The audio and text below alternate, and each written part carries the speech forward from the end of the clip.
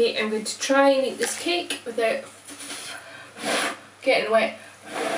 I'm getting wet. I know I've already failed that battle, but without getting the cake wet. So today I watched the Oxford-Cambridge rowing. Normally I don't watch it just because it's not something that interests me, and I was only watching it because it was on TV and I was working, so I wasn't really paying that much attention to switch it over. And then it started getting really interesting. There was a guy who was swimming, and obviously since you're doing a rowing race down the Thames, kind of they don't let people swim. I don't even know if you're, well, I know you're probably allowed to, but I don't think, it's not the best thing to swim in a river that has quite a lot of boats and stuff normally.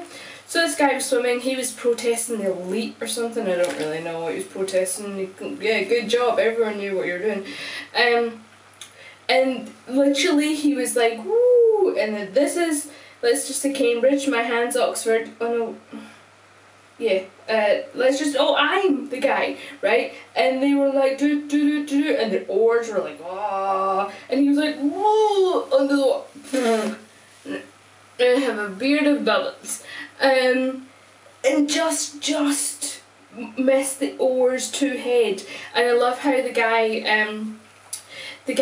kind of, not interviewing, I don't know what the actual name of it is, the sports guy who talks over it, was like, that man could have been decapitated. He didn't go that far, but he did say that man would have lost his head if the blades of those oars had got him. And I doubt it. I'm sure probably at that speed could have killed him and could have done him a great harm, but maybe not beheaded him.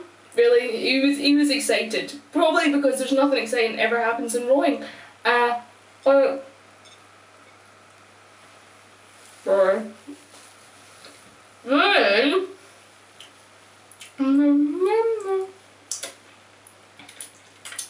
Then there's loads of breaks. I went back the way to restart, not all the way back, or I would have switched over by that stage. I then started rowing again, and then have you any watched that Benton Fenton video where the guy's like, Benton, Benton? It was like that because you have the kind of umpire who follows them in a boat just behind them, and he kept going, Oxford, Oxford, Oxford,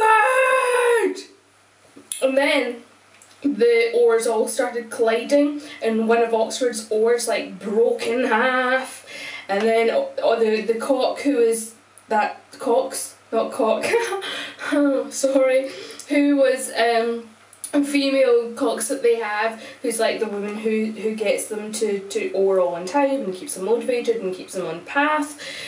She had her hand up like, hey, stop the match, race. I clearly don't watch sports that much. And the umpire was like, no, keep going. And then, you just see how much excitement can one race get? Then they finished, and Oxford she wasn't happy. The Cox and Oxford team wasn't happy. She was all like, oh, we can't finish a race this way, this is ridiculous. And Cambridge were just like, hey, we won. And then, just when you thought you couldn't get any more excitement in a boating race, the guy at the back of the boat, back of the boat thing, he like completely collapsed in the boat, and then I've just got a drip in my head. And then they realised that he'd been collapsed for about 4 or 5 minutes, which is quite a long time to be like collapsed for.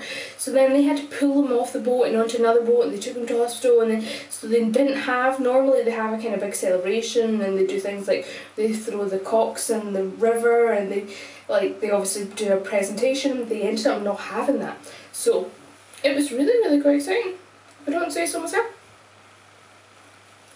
I think I'm going to start watching rowing. It's really good. You should watch rowing. Everyone should watch rowing. So, yeah. I'm going to go back. Got my cake. Got my tea. Got my beard of bubbles.